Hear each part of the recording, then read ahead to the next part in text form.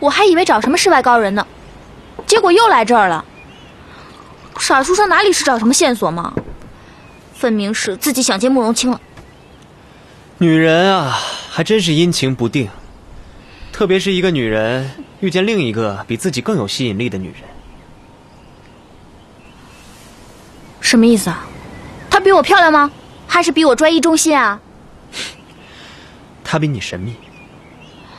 哼，对一个男人若即若离，一会儿害他，一会儿又爱他，难道这就叫神秘啊？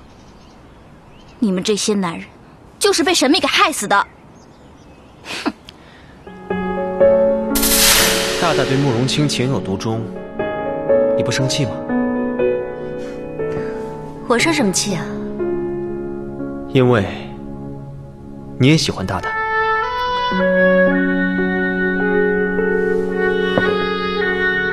我跟红姐有过约定，绝对不会再争同一个男人。可是你怎么能控制住自己呢？喜欢什么人，根本由不得自己。没想到你这个小小书童对感情倒颇有一番见解。怎么，你呢？有没有什么时候是由不得自己的？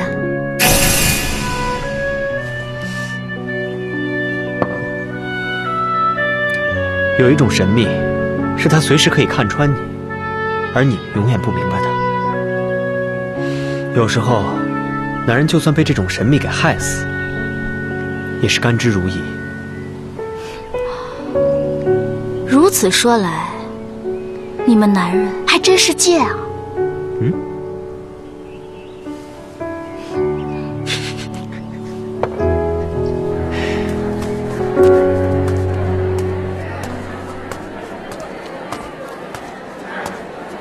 你这个怎么样啊？结不结实啊？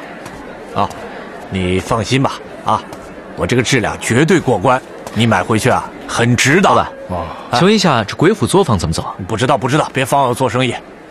哎，这位兄弟，真的很值的。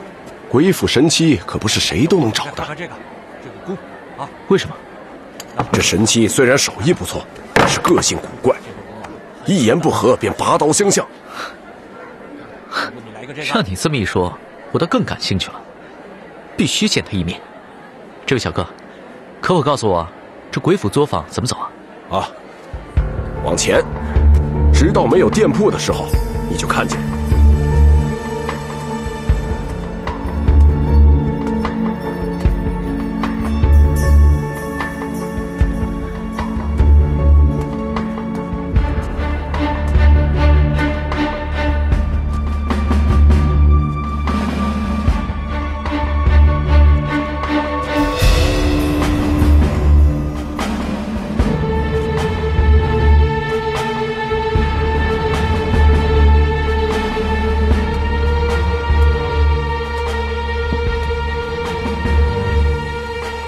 年轻人无需小心，那些都是纸做的罢了。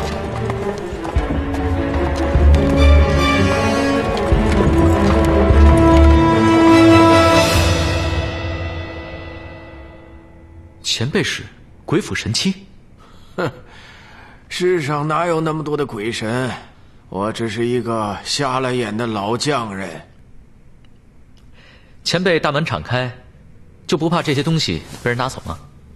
做生意本就应该大门敞开，而这些东西不是纸做，便是木雕，在普通人眼里是不值钱的赝品。可在晚辈看来，这些都是精美绝伦的艺术品，都是无价之宝。能够明白这些是无价之宝的人是不会偷的，你说呢，年轻人？虽然不会偷，但不一定会善用。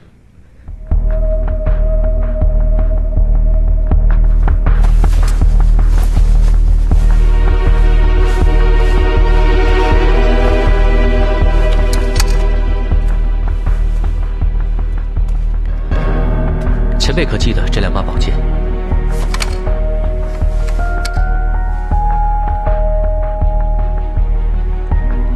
你不是来做生意的，不是。你是来打探消息的？正是。你也看到了，我是一个瞎子，而且我做生意只懂收钱，不问其他。看东西不一定需要眼睛，前辈眼盲心明，否则怎么会做出这么多的绝世珍品？又如何只从晚辈的区区脚步声中就可以判断出晚辈是一个年轻人？哼，废话。不是废话，晚辈知道前辈立下了规矩，绝不会透露任何一个客人的消息。晚辈此次前来，是因为这件事关乎着300多人的性命。开门！给我开门！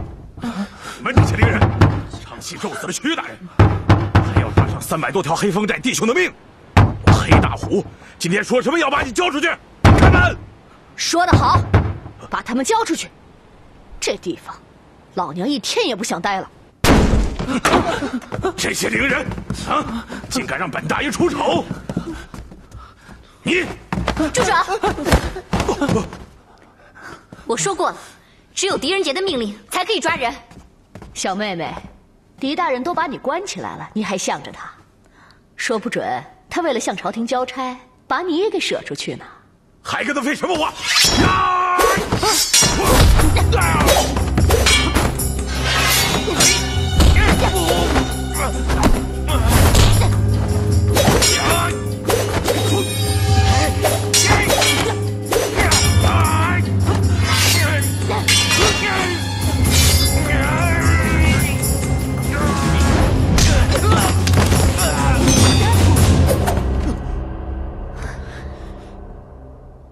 你们大胆！我和红巾奉狄大人之命再来审案，都老实点。如此说来，我这3把剑柄蒙蔽了众人的双眼，帮助凶手瞒天过海。没错，天杀的，糟蹋了我这好东西。你放心，如果你句句属实，老夫一定帮你。仁杰，多谢前辈。什么？仁杰？你是狄仁杰？正是，晚辈汴州判佐狄仁杰，奉皇上之命，查办屈大人在黑风寨被杀一案。狄大人，你还是请回吧。狄仁杰，真怀疑我是凶手吗？姐姐，傻书生他是相信你的，只是他更需要找出证据，让所有人都相信。你不用急，大大已经找到了线索。前辈选择不帮助仁杰，难道是和我的身份有关？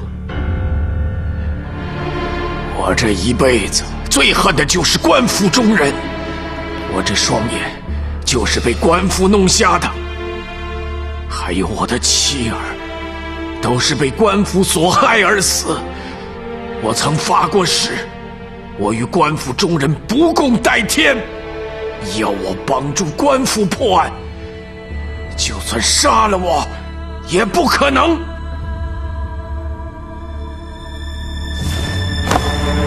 你不必归我。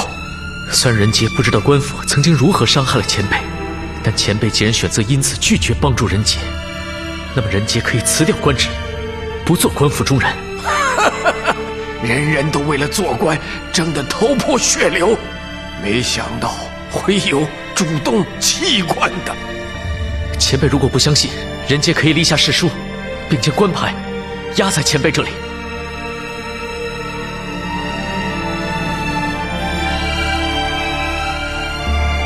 狄大人，我看你还是不要辞官了。前辈，请您一定要相信仁杰，仁杰一定说到做到。你给我出了一道难题，无论如何，我不会违背誓言帮助你，但你可以自己帮助自己。前辈的意思是？你可听过一首诗：咫尺江山小义大。须臾富贵有还无，日月楼台起庄处，人人应语宁人殊。我所知道的全在里面了。若你猜对，可能会助你破案；若你猜错，也许会引你误入歧途。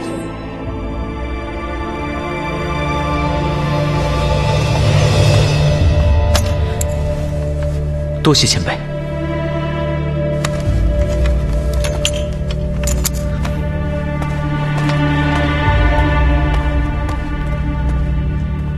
好官难得呀！真没想到，这剑早就被人偷走，而剑柄是蜡做的。狄仁杰找到做蜡雕的人了吗？大大一早便下山了，想必现在应该有所收获。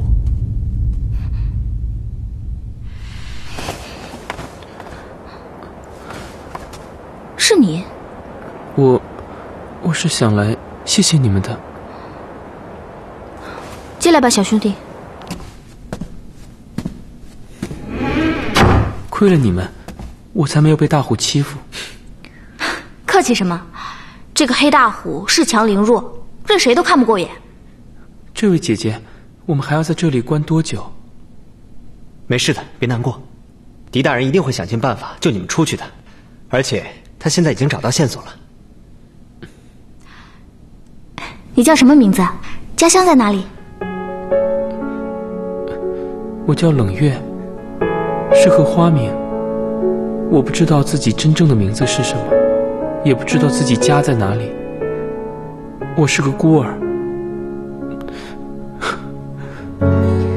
从小就被送进教坊，这么多年来一直都是别人找乐的对象，只有你们如此待我。冷月，其实我们跟你是一样的，也是孤儿，无父无母。这样吧，你做我们的弟弟，等黑风寨之围一解，就随我们回汴州府。好啊。你两个姐姐说话毒辣，大哥我呢又功夫了得，看今后谁还敢欺负你？说什么呢？你还说我们说话毒辣，你就功夫了得？你小心我！两位姐姐，大哥，冷月先走了，你们要保重。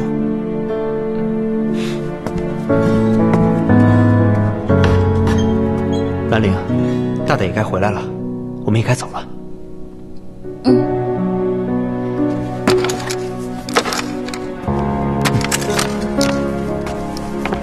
墨雨，谢谢你今天早上替我说话。不必客气。还记得你说的那句话吗？是真心，早晚有一天会水落石出的。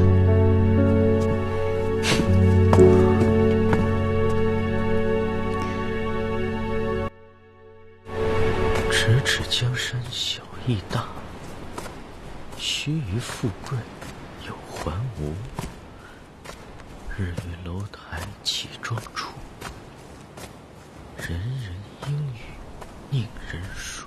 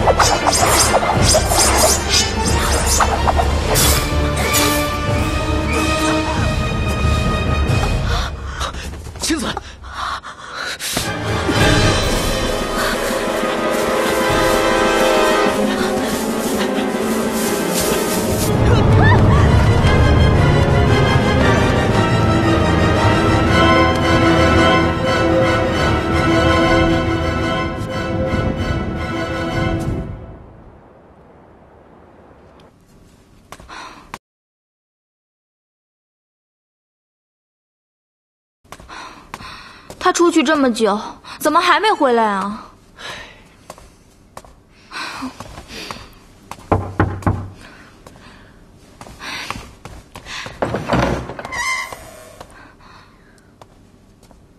你是蒲王的人？是，殿下派我来通知你们，狄大人可能出事了。什么？你说我家大大出事了？殿下派慕容姑娘暗中保护狄大人，并告知天黑之前无论归来与否都要报平安信。可是直到现在，殿下仍未收到慕容姑娘的平安信。慕容清保护狄仁杰，他怎么可能保护狄仁杰呢？现在不是说这个的时候，我们得赶紧去救大大。殿下已经在派人去寻找了。殿下还嘱咐说，狄大人一定是在回山的灵山中遇危的，因为大军驻守，凶手根本出不了山的。你熟悉这里的地势，可知上山最便捷的路径？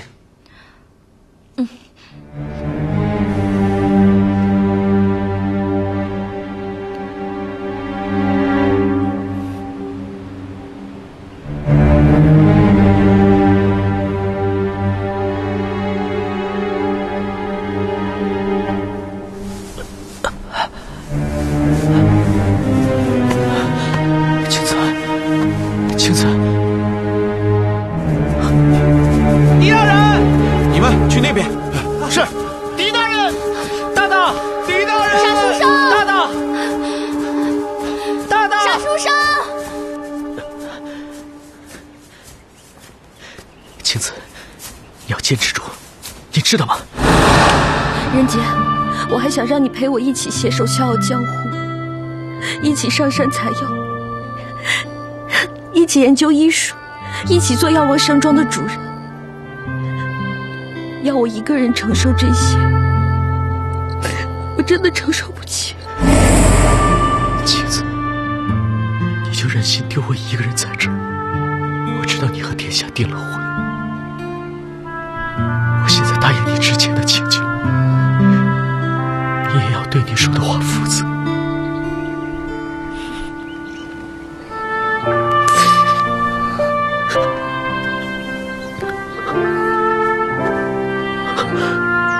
青子，青子，你答应我了是吗？青子，你坚持住。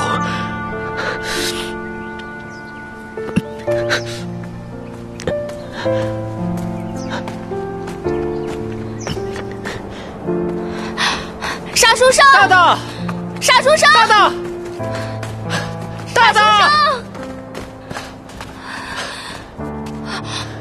墨雨，你快看！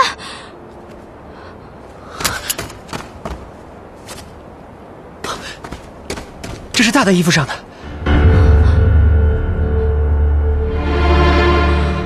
不会的，傻书生，傻书生，傻书生！红进。墨云，殿下，你看，这是从大大衣服上刮下来的。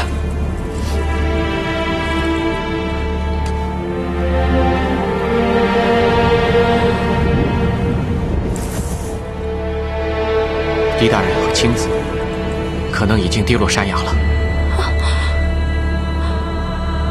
他会不会已经？快，你们到崖下去寻找一下。傻书生，傻书生，你在哪？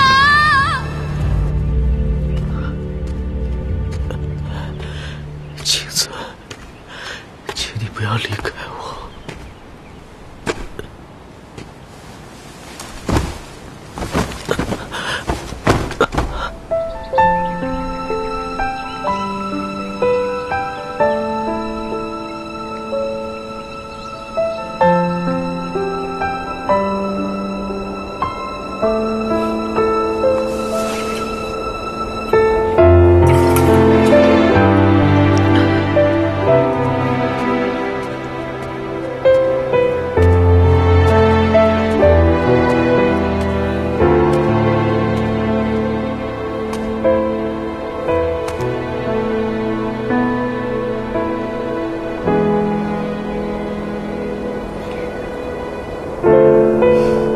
想喝醉吗？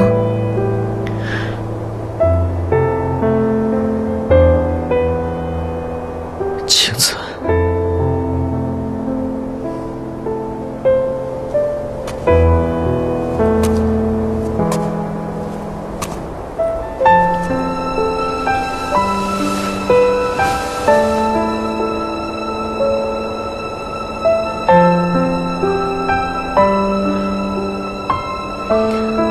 要嫁给蒲王了，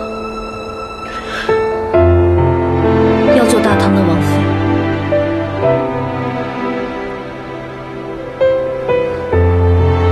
花轿就停在山庄外，你没有听见鼓乐声吗？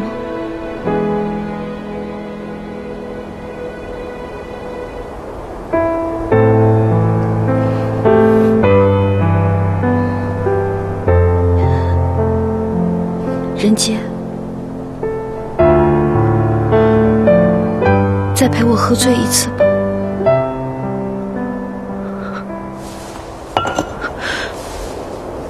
青子，你不能嫁给蒲王殿下，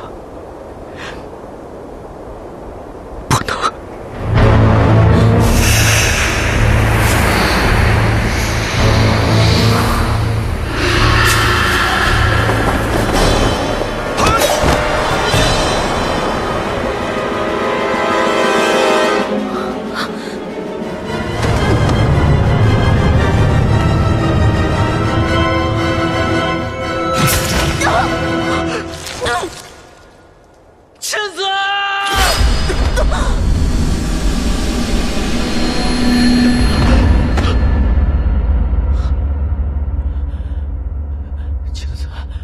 青子，青子，大大，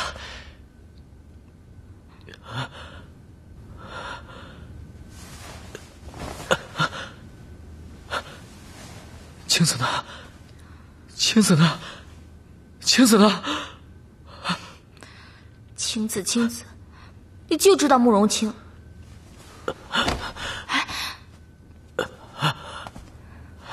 你身体还虚弱，我去给你拿碗粥。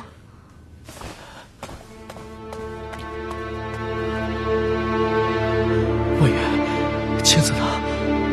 慕容姑娘被蒲王殿下带走了。不行，青子中了毒，我要给她解毒。大大，你不用担心，蒲王殿下已经竭尽所能为慕容姑娘医治，他那里有许多名贵药材，想必慕容姑娘不会有性命之忧。我回来的时候，遭遇了黑衣人的袭击，青子为我挡了一剑。他如果有什么三长两短，我也不想活了。慕容清为你挡了一剑。对，我一定要见青子。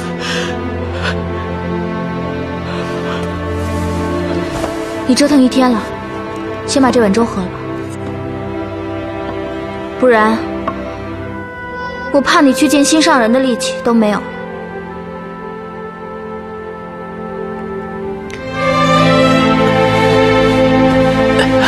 大大，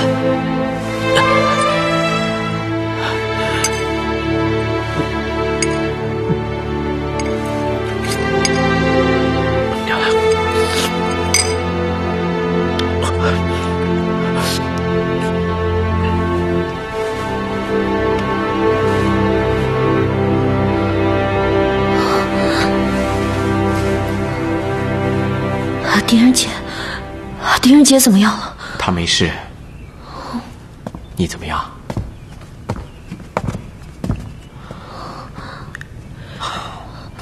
狄大人，我刚刚为青子解了毒，他没事，你放心吧。谢谢殿下。好啊，患难见真情啊！今天未尝不是一次好机会，就让小王成全了你们俩。殿下这是何意？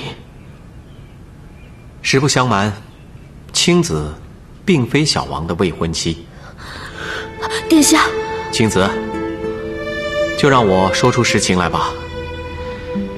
青子在昏迷的时候，时时刻刻都在念着狄大人的名字。青子，你也不要再欺骗自己了。殿下，这究竟是怎么回事？小王常年游历在外，身体多有不适，一直想找一个医师伴在左右，正好遇到了青子毛遂自荐。小王见他医术高明，便想将他留在身旁。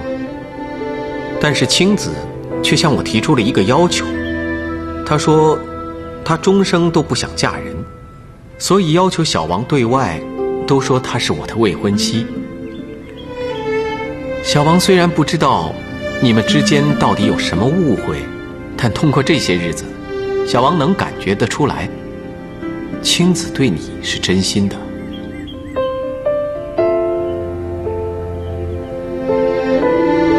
好了，你们好好谈一谈。小王先出去了。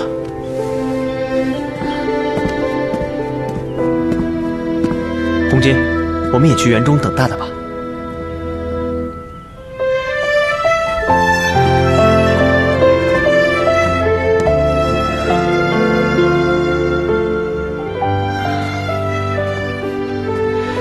青子，你为什么又要骗我？难道你真的一辈子都不嫁了吗？我以为你再也不会原谅我了。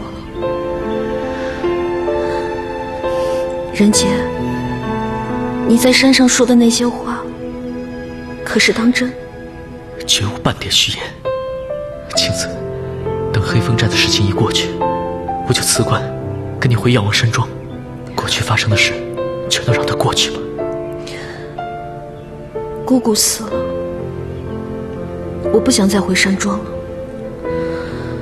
山庄有叔叔就够了。任杰，你想为官，我就陪你一起，好不好？看来你对慕容清没那么反感了。你也把我看得太小气了。嗯？我之前之所以针对他，不是因为嫉妒，而是担心。我担心傻书生被利用。若真是他为傻书生挡了一箭，那以前的事情就一笔勾销。哎呀，看来大家以后可以和平相处了。墨雨，黑风寨之事一完，我就和姐姐离开。为什么？傻书生今后都有人照顾了，我们还留下来干什么？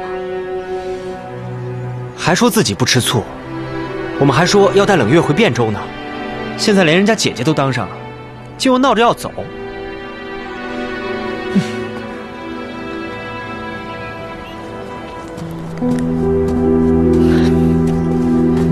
多谢仆王殿下成全。有情人终成眷属，也是一桩美事。狄大人不必感谢。对了，狄大人这次下山可有什么收获？我去平安镇查到了鬼府神妻，但他的性情古怪。他心里最憎恨的是官府中人。不过他最后给我留了一首诗，或许在这首诗里可以找到凶手的真实身份。是什么诗啊？咫尺江山小义大，须臾富贵有还无。日月楼台起庄处，人人应语宁人书。似乎从未听过这首诗，是前人所作吗？不知道，我好像在哪里看到过，但一时又想不起来。这首诗既非咏人，也不叙事，更不是抒情，倒真是奇怪。人人应语宁人书，这人人宁人会是什么人啊？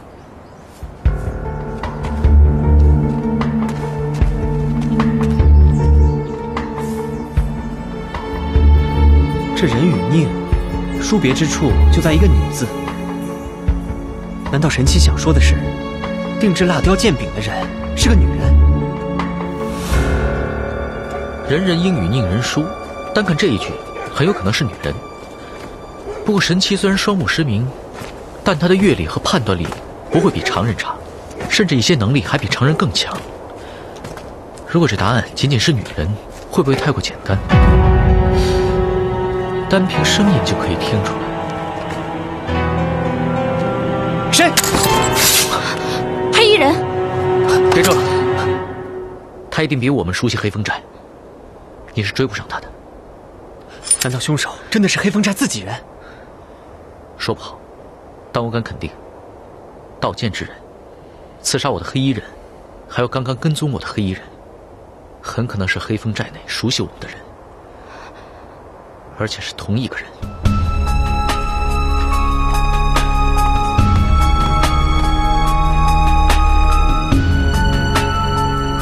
春红，二当家，三当家，明日就是最后的期限了。听说狄大人下山，找到了做那3把蜡雕剑柄的匠人，在回来时却遭到了袭击，也不知道情况如何。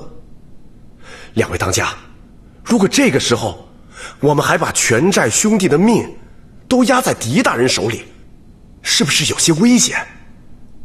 狄大人是朝廷钦派的查案专员，我们不听狄大人的，那便是与朝廷作对。其实狄大人下山查案，也并非收获全无，恕属下冒犯。刚刚跟踪狄大人，听他们说起一句诗：“人人应语宁人书”，这诗是那个匠人告诉狄大人的，诗中可能含有凶手的信息。人人应语宁人书，确实，既然是书，便是不同之处。很明显，人与宁两字的差别是个女字，故而凶手很有可能是个女人。师爷，你可曾听到狄大人对这具尸体的破解？本来墨雨少侠和红巾都已猜到谜底是女人，但却被狄大人给否认了。而且狄大人也并未说出原因。二位当家的，师爷，狄大人这么做分明就是偏袒包庇，不想把兰陵牵扯进来。二位当家的，我们不能再相信狄大人了，赶紧拿个主意吧。对呀，不能相信狄大人了，不能相信狄大人了，不能相信狄大人了，不能相信狄大人了。诸位兄弟，请稍安勿躁，且听萧木一言。狄大人本是光明磊落之人，萧木会亲自向狄大人求证。明日便是最后的期限，请兄弟们先忍耐忍耐。如果到时候狄大人真的徇私包庇的话，萧木保证，黑风寨绝不会坐以待毙。狄大人，我真的是为了关胜才说出这些的，并非要挑拨是非。我明白，你这样做是对的。春红，谢谢你。大人，该说谢谢的是春红，那春红先告退了。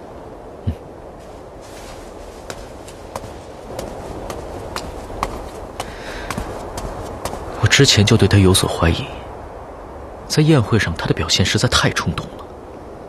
可我们并没有实实在在的证据啊。而且我跟姐姐在黑风寨那么多年，从未听说过她会武功。他的狐狸尾巴露出来了，不怕抓不到的。只是还有很多谜团我们还没有解开。三当家，狄大人，你身体没事吧？我听说你被一个黑衣蒙面人所袭击，只是一些皮肉之伤，已经没什么大碍了。那就好。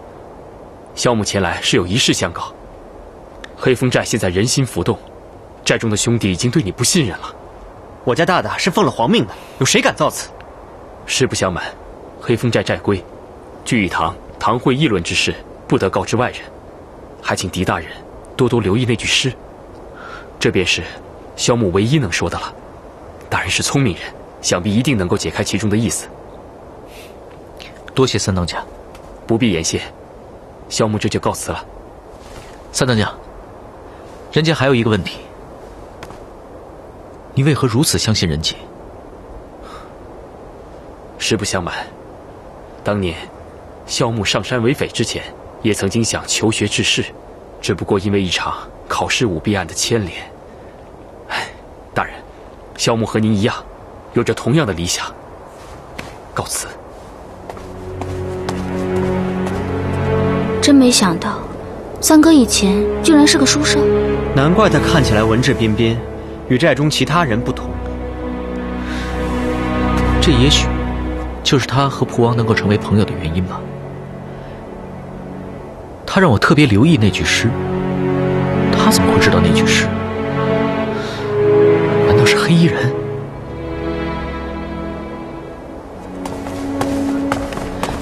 二当家，你找人杰有什么事？狄大人可觉得兰陵是凶手？二哥，你怎么也觉得姐姐是凶手啊？黑风寨对我们姐妹有恩，姐姐绝对不会恩将仇报的。没错，兰陵是什么样的人，二当家心里不清楚吗？二当家，你是不是有什么难言之隐啊？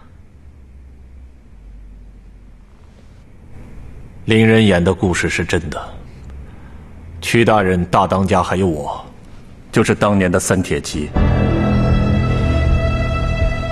剩下那个还未现身的战如宝剑，就是当年将军赠送给我的。请跟我来。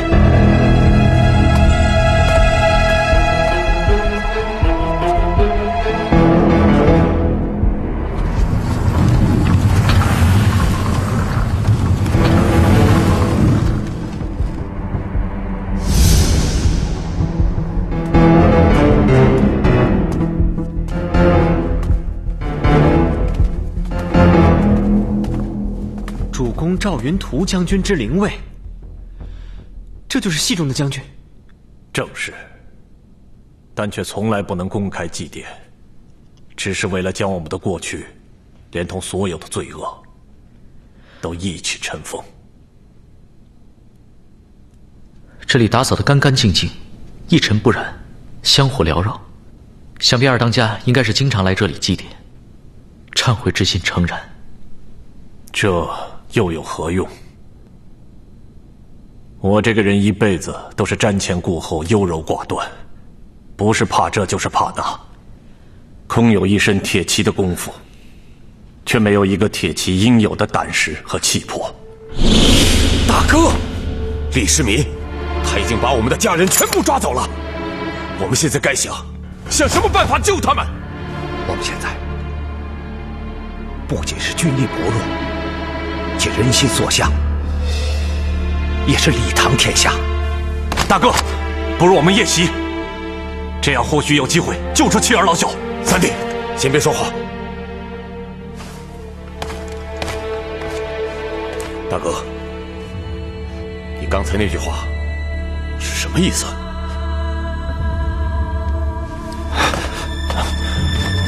不如我们启程投降吧，杀死主公，将主公的头颅献给李世民，以表诚意。什么？杀死主公？你说杀死主公？正是。我们和主公可是盟过誓的。大哥，你忘记我们的誓言了吗？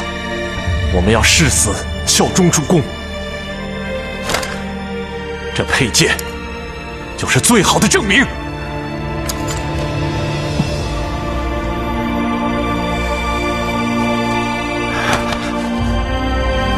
两位兄弟，你们放心好了，没有人会说我们背信弃义，相反，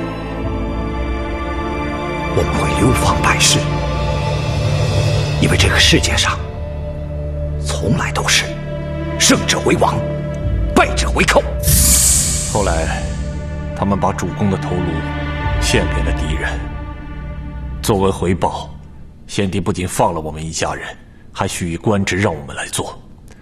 屈冲便是那个时候做上了官，而我和大当家觉得心中有愧，便拒绝了先帝，隐姓埋名上山为匪，建了这黑风寨。3把宝剑也就此供奉在此殿，并成了你们所改编故事的见证。故事是屈冲编的，但我们供奉将军是真心的。从那以后，我跟大当家一件不仁不义的事情也没有做过。唉，可是历史怎么会永远都是胜利者的历史呢？这世上圣无常事，真相早晚会大白于天下的。